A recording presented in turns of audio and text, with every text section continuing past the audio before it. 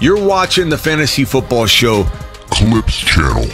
cut up versions of the show, the main YouTube channel, the Fantasy Football Show. Link in the description. And this clip is about Darren Waller. Subscribe if you're new. Drop a comment below about Waller in 2022 and what you think. Here's the clip.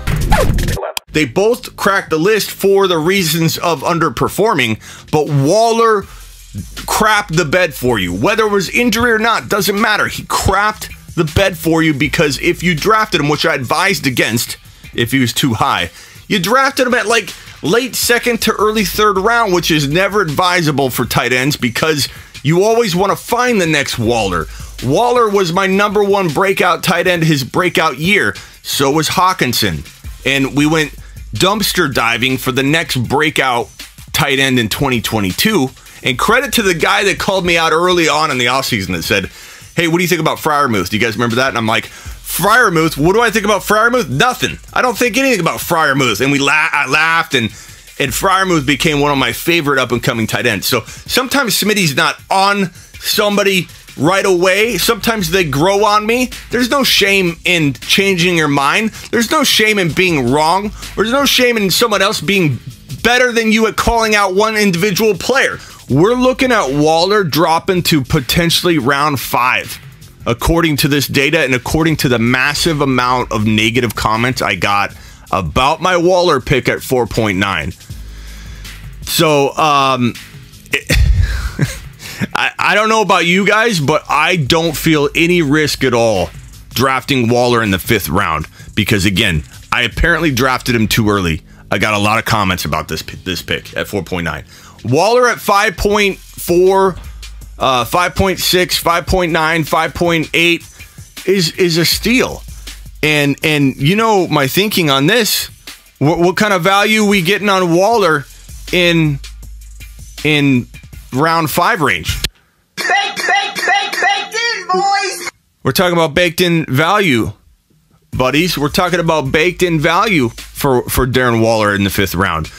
Everybody and their mother that drafted Waller at the top of round 3 or at the end of round 2 got burned. They will not be back. They will not. That's like getting a hair in your food at Chipotle or wherever you're going to eat. You will not go back to that restaurant. You pull a hair out of your bowl, you're not finishing the bowl. You're not finishing the bowl. That means that if you own him in Dynasty, you're wanting to get rid of him. So buy him in Dynasty at what's equating to probably, in Dynasty, probably 6th or 7th round value. If you can get away with getting Waller at round 5 for Waller in redraft, you could certainly, he's older than Kittle. He's not a young guy. He got a jump on his career late after battling a bunch of addiction and stuff like that, and he got his life together. Kudos to him. Love his story. Love Waller. I played in a league with him. He's an amazing dude. I appreciate everything about him. I like Waller a lot as a person. As a person, he's amazing. As a role model, he's done a lot of great things for he's always trying to generate charity stuff and giving back and motivating people and talking about addiction and things like that. So I love Waller's story. I love his attitude. I love his tenacity. I love his hard work. And I believe he can get healthy and stay healthy for another year or 2. Maybe 2 or 3, but we'll call it 1 year or 2. That's a great opportunity in Dynasty to go get a guy that can impact you for 2 years. 2 years is a long time. If he's got an ADP that's almost still questionable, because some people are like, yeah, Waller in the 5th isn't bad. There's a couple comments here. Waller in the 5th isn't bad in redraft. That tells me you could probably get him in the 6th or 7th round in Dynasty, probably 6th round at least. I'm willing to do that. Look, if you want to win your Dynasty league, everybody can't be 21 and a half years old. And a lot of people play that way. Everybody, as soon as they hit 24 years old, they got to get rid of them. It's Dynasty. But running backs they die at 26 now. Okay, so understandable with running backs, but with wide receivers, with quarterbacks, with whatever, you got to take advantage of some of the older player values because it takes a village to win.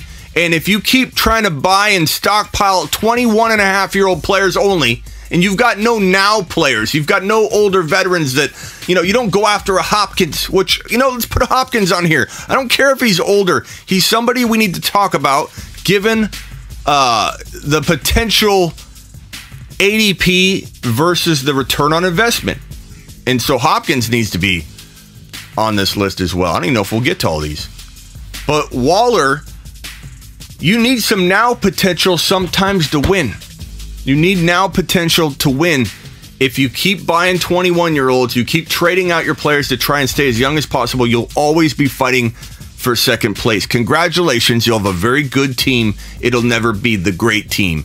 You have to have some now players as well. There's a lot of potential opportunity to better your squad, win that bag, get your bread, take care of your mentals, get your chickens in order, everything. There's potential for you to do all that with the assistance of a veteran like Waller or Hopkins or even maybe Mike Thomas, and keep on the lookout for my boy McLaurin in terms of the future dynasty value. Waller, I'm all in. 6th-round ADP type trade value or startup value in dynasty. Waller, 5th-round ADP in redraft. 100% Smitty approved, pal. You've just been Smitty approved. So now we will get to the next player. This is the Fantasy Football Show. Take a lap.